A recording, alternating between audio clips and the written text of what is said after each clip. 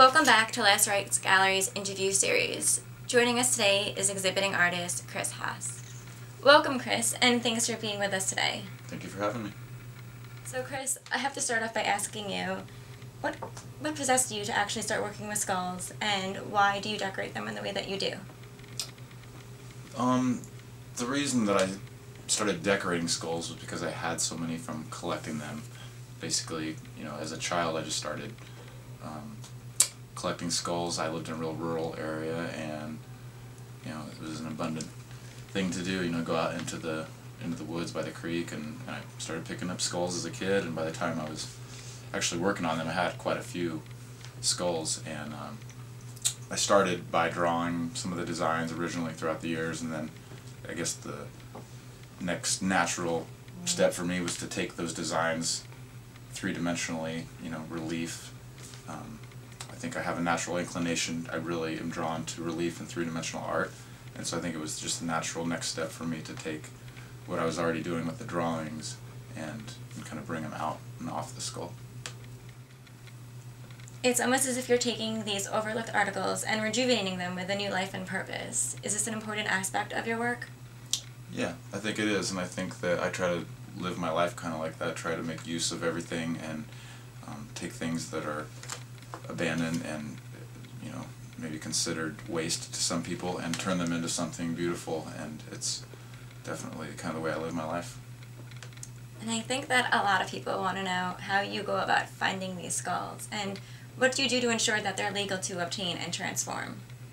The skulls come to me in various forms and fashions. I get a lot of skulls given to me because I live in Colorado. There's an abundance of wildlife there, so deer, elk, coyote, bobcat, mountain lion, all that type of stuff in North American species I get given to me, and they're, there's lots of different places that you can actually go and see skulls and buy them.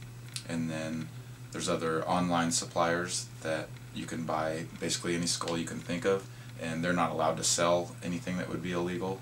And I check the websites to make sure any disclaimers they have, and there are laws, and it's good to know them. I've done a bit of research, and I just make sure that I respectfully don't cross any lines that would take it in a distasteful direction. And I'm sure in your process of finding these skulls, whether on hikes or via friends or stores, you've probably encountered some pretty interesting things. Do you have any stories in particular that you'd like to share with us? Yeah, I could definitely pick from a few. There's one where I noticed that there was a freshly dead bobcat on the side of the road that had obviously been hit by a car, and the crows were already starting to gather around, and I knew I needed to act quick, and I knew that I had a friend that lived just up the street, and so I went and knocked on his door, and no one came, and I pounded on his door. I saw his car was there, and as he came to the door, sweating, without his shirt off, I realized that he was home for a nooner with his wife, and I had to ask him for an axe to go cut the head off a dead bobcat down the street. And he gladly gave me the axe, and I felt really embarrassed, and that's, out of all my stories, that's the one that kind of stays with me because of the humor aspect. And from the point that you acquire these skulls, what does your process entail from start to finish? Definitely varies with each skull. When somebody gives me one, or if I find one that's freshly dead and it's got all the parts on it, basically I have to clean the skull, which I do a boiling process, basically with baking soda and water, and it loosens all the flesh off, and I basically get it completely clean. And of any odors or anything, it's got to be very, very clean for me to work with. And if there's anything broken or anything like that, I have to structurally just secure the skull. So basically, when I get the skull ready to start working on the art, the first thing I do is I draw the designs onto one whole side and stencil, and get all the designs basically put on with pencil. So basically, once I get the drawing, the stencil work on for what I'm gonna the design layout for the skull, I begin with really rough, crude shapes of clay, but I basically apply soft clay to the skull. When that clay dries, it gets glued onto the skull, and then I begin carving, sanding, adding more clay, taking more clay away. A lot of just visually analyzing the skull, making sure all the reference points are correct, and that's where a lot of the work is for me. Basically, is the clay work. You know, I do 75% of the work is with carving and getting all my shapes established. And once I have the shapes established and they're all glued, secure, basically I have to fill the brain cavity with an epoxy and wood flour mix, which wood flour is basically sawdust. And I have to plug all the sinus ports, any hole that the skull might have, because the epoxy will just completely keep running out. So I fill the skull cavity with the epoxy, it hardens and provides a solid core base for mounting to the panels and the decorative medallions. And from there, once I have the clay, if there's any horns or, you know, that aren't already there, any horns or anything like that I fabricate, and which I carve out of wood sometimes I carve out of bone, clay, different types of materials I use for that. I get all those shapes basically intact, and around each clay piece I go through and with a latex mixture, I actually caulk each piece of clay down to the skull smooth. And from there it starts, I guess I do the eye sockets, which the eye sockets if it's not a primate, it doesn't have a pocket for an eye socket, so I have to form one out of an air-dried modeling foam that I use. And from there, once I get the eye sockets in place, glued in, everything's solid on the skull, before I do the eyes, I do the paint. And I start with solid black. Basically, every skull, every piece starts with solid black. And from there, I just bring it up in tone with a dry brush effect, basically pouncing all the paint I can off of my brush and just, you know, quickly, you know, running over the black and raising, you know, and with each coat I get a little lighter in color, and to where all the brightness is on top. And then sometimes I go in with darker washes and other colors after that. And after all the paint work is done, then I install the eyes, which are a lot of times custom glass eyes, taxidermy eyes. So with the eyes, after I get the eye socket in place, I start with a glass eye lens that I form, basically a foam eyeball, so it has a form to fit in. Once the eyeball is in place, I go in with, I was using chamois leather for a long time, but now I'm using recycled leather jacket leather, which there's an abundance of at thrift stores. Old thin leather jackets work really good. And that's what the eyelids are made out of, leather. Get them all in place, more clay, epoxy. I do a lot of detail on the eyelid, just combing in texture, and once that's done, you know, the skull, if there's a jewelry adornment, applique, I do that very last, and then it gets mounted to the medallion panel pieces are a total process of themselves. They're a combination of found object and woodwork, and there's an extensive amount of work that goes into the decorative medallions as well. You can definitely see all those steps in your pieces. I'm wondering how long each one does take you to make. Each one takes, you know, a different amount of time depending on size and just how much involvement the design has in it. And sometimes a smaller piece can actually take me a lot longer because it's so small. I have to work more with tools as opposed to my actual fingers. So it varies, but I would say anywhere from, you know, 6 to 8 weeks is you know, I usually work on several pieces at a time, so it's kind of hard for me to tell exactly how long they take, but I wouldn't want them to take any less time than that. I definitely feel rushed. And what are your ideal working conditions? It's really great if the sun's shining, but it's really hard to not get distracted, and so I found out that working at night is ideal for me. No one messes with me, and so I just light the hell out of my studio, and I like, you know, hard, heavy music, and really just to kind of be left alone and not messed with, and that's ideal for me. And what do you find to be the most rewarding aspect of your creative process?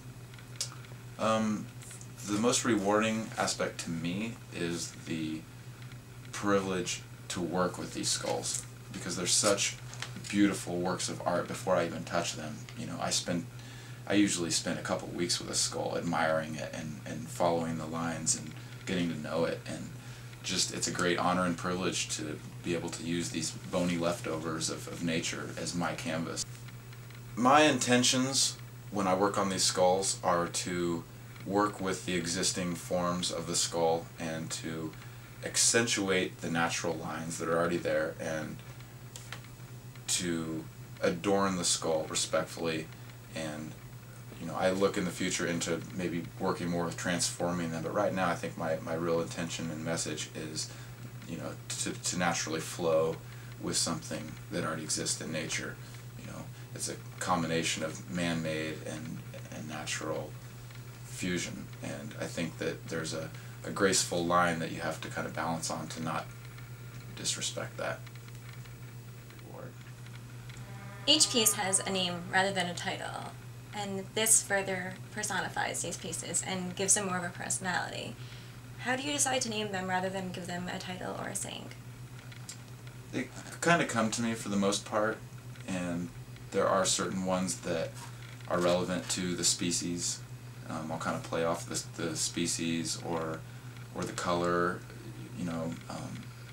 but really they kind of just come to me, when I look at one, and sometimes I'll come up with a few names that aren't right, and I know that they're not right, but then when I hit the right one, I'm like, yep, you're Gil, that's who you are. And Waking the Dead is Chris's first solo exhibition here at Last Rites. Did you do anything special to this body of work in lieu of showing at a dark art gallery? The one thing specifically, beyond just really trying to push everything to the level that I see Last Rites being at, which was a level that I'm basically, still trying to get to, even though I'm here. But the one thing I would say, I guess for Paul more than anything, is I really wanted to have something with curved goat horns, and so that's why I did the green ram crusher. And yeah, I felt really strongly about that. I was determined to get a piece with curved horns for the show at Last Rites, for sure. Absolutely. We can imagine these pieces actually speaking to you as you create them. Do you find that you're having a conversation with them as they evolve? I do, and some are better than others. I did a canine skull that I put a set of human eyes in, and it sat flat on one of my work surfaces for quite a few weeks, and every time I walked past, I swear it was giving me the look like, you gonna throw the frisbee? Where's the frisbee? Yeah, you got a ball? You got a cookie? Like, it was the dog skull and had eyes, and it was looking at me, so it's really hard. Once you put eyes in something, that's when they come to life. And that's when you do feel they're personified and they could possibly have a voice and talk to you. And when you work a lot of hours alone in your studio, something's going to start talking to you, so it's surely to be the things with eyes that will start talking first. Another interesting aspect of your work is the color palette that you choose for each skull. What influences you to choose the colors that you do? I think I'm, really drawn to prismatic electric colors. As much as I love dark art and black and gray and charcoal being some of my favorite colors as well, I feel like with the skulls, the prismatic colors really electrify and bring them alive. And sometimes I'll have a piece of jewelry that I'll even be working towards. If it has a certain color of stone in it, I'll go with that. A lot of times, the skull will kind of just speak to me in a way that I can, I picture it being a certain color, and I feel like I find things best when I'm not looking for them. I feel like most of the things just kind of come to me. I don't feel like I really come up with them. Another distinct aspect of your skulls is the head jewelry. On some of them, not all, but some, there are some stones and jewelry work around each piece. Mm-hmm. Why do you decide to give some these head adornments and not the others? Once again, it's kind of just what speaks to me. Certain skulls definitely allow themselves much better. They lend themselves much better canvas flat on the forehead to an applique. Other skulls, like canines, curve in on the bridge of the nose, where they're not designed as well for a piece like that. But I'm definitely into incorporating the jewelry, and the whole third eye symbolism is obviously a repeating theme in my work, and probably always will be. I'm drawn to it. I'm not sure why. If it's the DMT that's stored behind your third eye, or what, but I'm definitely drawn to it. When looking at your exhibition, I seem to connect very well with Gerard, as if there's some kind of emotional story or background behind him. What influenced you to create this piece? Do you have any details that you'd like to share with us? Sure. Gerard has actually had quite a journey. He, for many years, hung on the wall of a good friend of mine's parents' little shanty cabin in southwest Colorado, and I think it meant a lot to her to give me the skull because it was hers. She's kind of just a very earthly woman. I think it meant a lot to her to have that skull. It was from her land, and so it meant a lot to me that she gave it to me. And to work that piece into a piece of art and then to bring it all the way here to New York City from such meek beginnings, and I think that it's pretty symbolic of maybe where I'm coming from and where I'm trying to go to as well, if that kind of falls along those lines. And who's to say where he'll go next and what That's other right. journeys he will follow Gerard, on? I gave him a French name, so perhaps he'll be France-bound. Another question is, have you ever considered using human skulls? Paul's actually very interested in acquiring one. I'd love to, especially for Paul. I haven't gotten to the point to where I've had a human skull. I worked on one that was just resin. The only reason I haven't done one yet, I think, is because I haven't acquired one. But I would love to be have the first one that I do be for Paul. That's for sure. We've reached out to some fans to see if they had any questions for you. One of which asks, how do you go about acquiring the eyes for each of your skulls? The eyes are all taxidermy eyes, and sometimes I use stock eyes. There are eyes available for almost every species of animal on the planet, but I really like custom. And so what I do, I basically draw my own eye designs, and I send them to the glass eye lady, Teresa, in South Dakota, and she never really asks me any questions why I want a set of yellow and purple coyote eyes, and she just makes them and sends them, and they do a great job. And I feel very fortunate that I have that ability to think up an idea and have someone on my team that can help me make it come true. So. And here's our favorite question, our Paul Booth question. If you can dig up any artist to consume their brains for their artistic power, who would it be? That's a completely unfair question because Paul's still alive. I know that he'd notice if I started eating his brains, but if I get a chance later, I might just try a little nibble. Well, Chris, thank you again for being here today. I think that everyone is a lot more familiar now with your process and all the heart and soul that goes into these pieces to give them their second place on Earth. Thank you for having me.